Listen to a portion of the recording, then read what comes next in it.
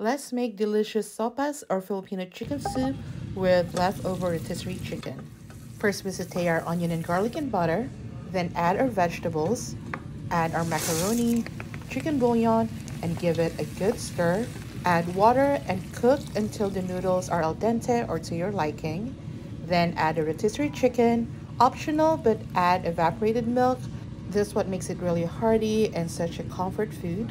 I recommend tasting the soup first before adding seasonings because it would pack a lot of flavor already from the vegetables we added earlier. I added pepper, cilantro, and lastly, I added cabbage because I wanted to have a little bit more of a crunch, so I didn't want to overcook it. Stir and let it boil for one last time, and it's ready to serve.